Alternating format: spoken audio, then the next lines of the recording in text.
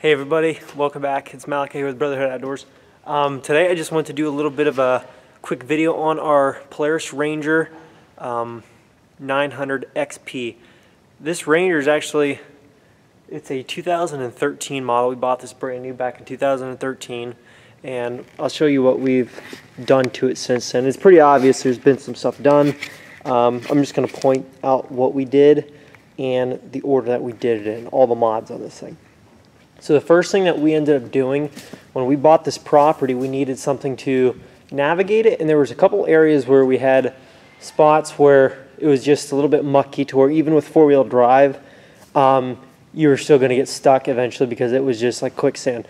So the first thing we ended up doing was we got a winch on it, and I believe this is maybe 4,500, I'm not entirely sure on that. And the tires were next thing that we had in store for it, but we ended up going with the windshield just to get that installed. Actually, when we had the winch installed, we had the windshield installed, and we had the roof. We bought the roof with it too.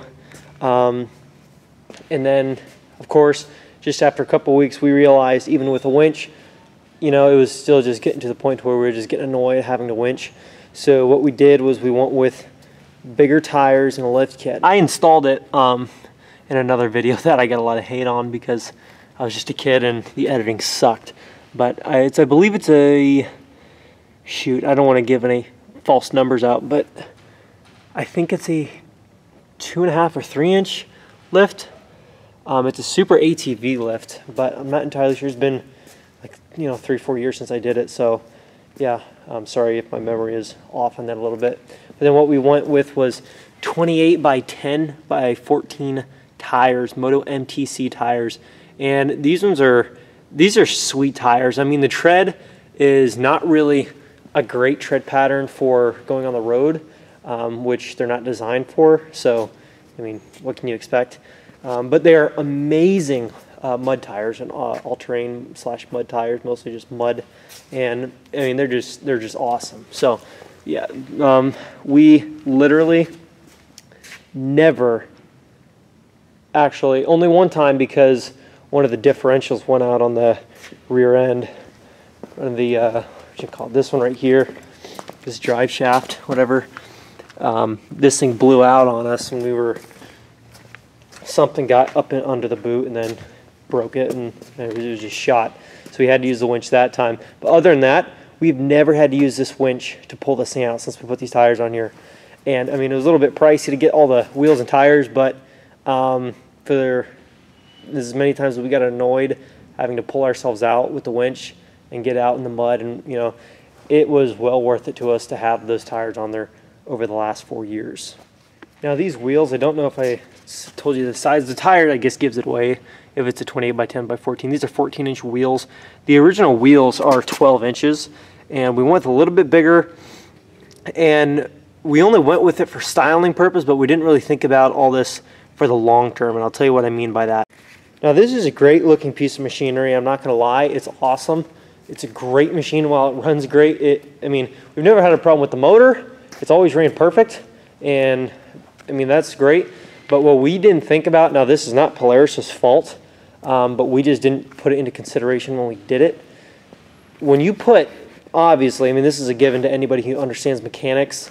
When you put 28-inch tires and 14-inch wheels on a machine that's supposed to turn 25-inch tires and 12-inch wheels, that's a lot of extra meat to be swinging around, you know, on that drive shaft and on, you know, on all these parts.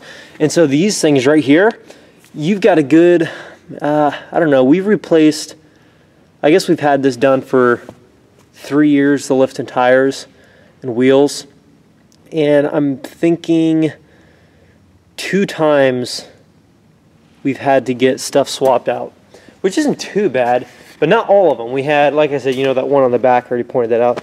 Not on this side, but the other side, we had that one go out. And I don't know if that was entirely just because of the tires, because those weren't even on there that long. These tires had only been on for a couple weeks when we had to replace that one. So I don't know if that was because of the tires or something, you know, like I was saying, I think something got up under the boot and then, you know, messed with it and got up and the bearings were falling out then, and just, it was just messed up. So I don't know what happened there, but I'm just assuming it had a little bit to do with the tires, but I'm not entirely sure on that. But I do know that these get wore out a lot faster The bearings, they all get wore out a lot faster when you have this much extra weight spinning around on the end of those parts. So something you have to consider when you're going to lift your UTV or side by side. Now, if we were to go back and do it again, we'd probably just go with a high lifter edition, which we still might be swapping this out eventually here soon. We're not entirely sure on what we want to do with it. Haven't been driving it a lot, you know, but you know, overall it's been very, you know, we've been very pleased with it, and we haven't really, like I said, we've had no problems with the motor. The only problems we've had was with stuff in fault of installing the lift kit and bigger wheels and tires. Other than that, the machine has been pretty sound, so pretty pleased on that end. Now, I mentioned if we had to go back, we would just get a high lifter edition instead of doing what we did. And now at the time in 2013, they didn't have the high lifter edition out there available, so it wasn't really an option. But the reason I say that is because when you get the high lifter edition, everything comes upgraded to fit the bigger wheels and bigger tires. Now, when I say, I mean, it's got the winch, it's got the arced and power-coated A-arms, it's got, I mean, a drive shaft, the belts, everything is geared lower and geared stronger, and everything's built tougher to sustain basically deep mudding. I mean, because that's what it's designed for.